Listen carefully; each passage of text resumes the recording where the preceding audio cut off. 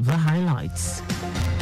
President Tinubu, Governor Sanwo-Olu celebrates chess master Tunde Onokoya for setting new Guinness World Record. Nigerian Navy ship Delta warns criminals to steer clear of its operational areas. On the 14th Togo, Parliament approves constitutional reform for presidents. And in sports, 2017 Okpepe race champion chases first major marathon win in London. And now the details. I am Akan Usen.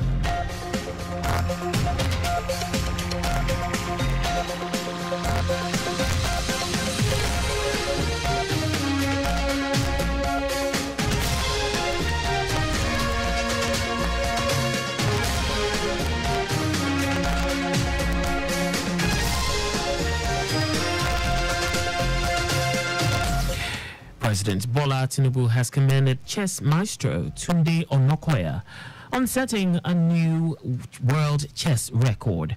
Tinubu thanked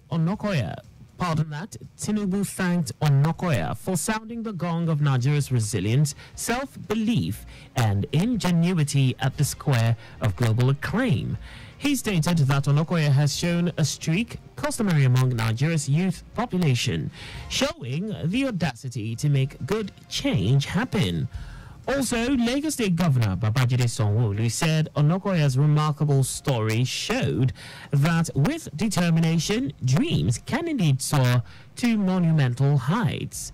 While commending today Onokoya for beating World Guinness records, he said the journey of the chess master from Lagos, Nigeria, to global recognition embodies the spirit of Lagos as a great city. Sanwo-Olu noted that Onokoya's entire journey was showcased on digital billboards and celebrated with watch parties, despite enduring pain and fatigue, driven by his commitment to empower the children he champions. Lagos State Head of Service Bode Agoro has assured persons living with disabilities in the state public service of the support of government in making life better and conducive for them. Agoro stated this when he received members of the Association of Lagos State Civil Servants with Disabilities who paid him a courtesy visit. He maintained that since inception, it has been the policy of the state government to cater for the welfare and well-being of the entire workforce, saying people with disabilities were not left out as they are special people. The head of service reaffirmed that people with disabilities will not be left out in the area of staff training, welfare, and other incentives that would be beneficial to public servants in the state. Earlier in his address, the chairman of the association, Lukman Salami, expressed his appreciation on behalf of the association to the head of service for being resilient in tackling all welfare-related issues of staff in the state. Salami stated that the association remains grateful to the state for the enactment of the Lagos State Special People's Law 2010, as well as the establishment of the Lagos State Office of Disability Affairs, LASODA. Lagos Waste Management Authority LOMA has ordered truck drivers in charge of the agency's fleet to strictly obey safe driving rules or risk severe penalties, including outright dismissal. Managing Director CEO Muiwa Gbadigeshin said this at the Loma headquarters, Ijora Lokpa, just as he repeatedly warned against any breach of safe motoring and road traffic rules and regulations involving non-use of seatbelts, drunk driving, speeding and reckless behavior on highways. Other breaches, according to him, include overloading, loss of safety equipment, possession of an invalid driver's license, waste handlers hanging onto moving trucks, and other reckless actions that could cause an accident. Madagascar stressed that each waste evacuation truck operated by Loma will now display phone numbers allowing residents to promptly report instances of reckless driving or dangerous behavior on the roads. Lagos State government has clamped down on illegal estate developments in the Ekpe corridor of the state. Commissioner for Physical Planning and Urban Development, Oluyinka Olumide, who was acting on the directive of the State Executive Council, led a special joint exercise through the axis where airing state developers were served notices and requested to come forward to the relevant authorities to perfect their documents. Olumide said under no circumstances should any developer go ahead and start the development of estates without obtaining layout approval, planning permit and fencing permit as may be required, noting that these requirements were to ensure the attainment of organized, livable and sustainable built environment. On his part, the Permanent Secretary, Office of Physical Planning, Oluwole Shotire, said the staff of the Office of Physical Planning are always ready to guide developers through the process, urging them to ensure that they get all required approvals before embarking on any project. Also speaking, General Manager, Lagos State Physical Planning Permit Authority, LASPA, Kehinde Oshinaike, implored property owners and developers to seize the opportunity provided by the 90-day amnesty period on the planning permit for completed buildings to regularize their developments by obtaining planning permits on their existing buildings. And now to the rest of the stories. The Nigerian Navy ship Delta has warned criminals to stay clear of its areas of operation or get prepared for the consequences. This was as the Navy admonished its personnel to stay out of trouble and be mindful of how they use social media. NNS Delta Commander Abba Musi, while leading officers and ratings, gave the warning shortly after the quarterly route march by the personnel of the command in Warri. The exercise began at about 6:15 a.m. on Saturday at the Warri Naval Base en route Okere Road through Airport Road connecting NPA Expressway and terminated at the Navy base. Speaking on the route march, Musi explained that the exercise represents the Navy's readiness, physical fitness, and a true military spirit of its personnel. The former Defense Minister Theophilus Danjuma has lamented the rising security issues in Nigeria. Danjuma, who said this at the Umoyo International Fishing and Cultural Festival in the Ibi local government area of Taraba State, said Nigeria has become a laughing stock globally. He urged the citizens to stop killing themselves and make the roads and homes safe for development to thrive. The former minister who chaired the occasion said the festival not only showcases the state's traditional values, but also serves as a platform for fostering unity and understanding among diverse communities.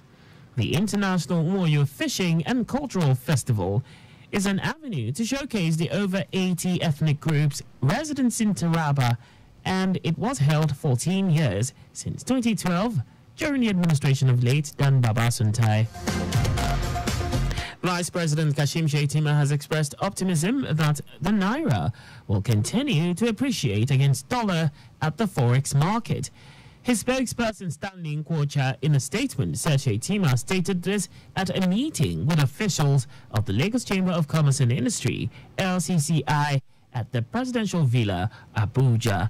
He said President Bola Tinubu ended the fuel subsidy and ensured the unification of the multiple exchange rates because the former arrangement was producing billionaires overnight. Shettima recalled that the quality of leadership provided by President Tinubu as governor of Lagos State laid the foundation for massive development witnessed in the state. The vice president assured that the Tinubu administration is doing its best to address challenges in the power sector. And now to foreign news. Lawmakers in Togo have approved changes to the constitution linked to the presidential term limits and how presidents are elected, which some opposition politicians and civil society groups have denounced as a constitutional coup. Togo's parliament had already adopted the amendments, but the reforms led to an opposition backlash. So President Faure Gnassingbe called for further consultations and a second parliamentary vote. The lawmakers gave final approval to the reform late on Friday, just days before the April 29 legislative elections that had also been pushed back due to the issues around the constitutional amendments. The amendments also introduced a parliamentary system of government and shortened presidential terms to 4 years from 5, with a 2-term limit. And away from all that, now sports. The second Ethiopian man to win the men's title at the Okpekpe International 10-kilometer road race, Leo Gebrselassie, will be gunning for his first major marathon win on Sunday at the London Marathon, one of the 6 major marathons in the world. The Ethiopian came very close 2 years ago when he ran for 2 hours, 5 minutes and 12 seconds to place second behind Kenya's Amos Kipruto. He will have to contest against an elite field led by his countryman Kenenisa Bekele, a 2-time major winner who ran for 2 hours, 10 minutes and 41 seconds to win the Berlin Marathon in 2019. Just before we go, maintain adequate distance from the vehicle ahead of you to avoid collision. You can follow us and like all our various social media platforms on X, Traffic Radio 961, Instagram, Lagos Traffic Radio 961. Subscribe and watch our news and programs live on our YouTube channel, Traffic Radio 961. You can also visit our website on www.trafficradio961.ng. Did you know that the Sanwo-Olu administration trained 500 unemployed youths in soft skills and a job interview program? You can get more details on the Lagos State Government's website. To end the news, here are the highlights of the major stories. President Bola Tinubu and Governor Babajide Sanwo-Olu have commended chess maestro Tunde Onokoya on setting a new world record. The Nigerian Navy ship Delta has warned criminals to stay clear of its areas of operation or get prepared for the consequences. We also told you that lawmakers in Togo have approved changes to the constitution linked to presidential term limits and how presidents are elected, which some opposition politicians and civil society groups have denounced as a constitutional coup. And in sports, the second Ethiopian man to win the men's title at the Okpekpe International 10-kilometer road race, Leo Gebrselassie, will be gunning for his first major marathon win on Sunday at the London Marathon, one of the 6 major marathons in the world. For contact with the newsroom, please send a message to info@trafficradio961.ng. And that ends the news broadcast compiled by Adirayo Idowu-Olaiya. I am Akan Usen. Thanks for listening and please stay safe. Good evening.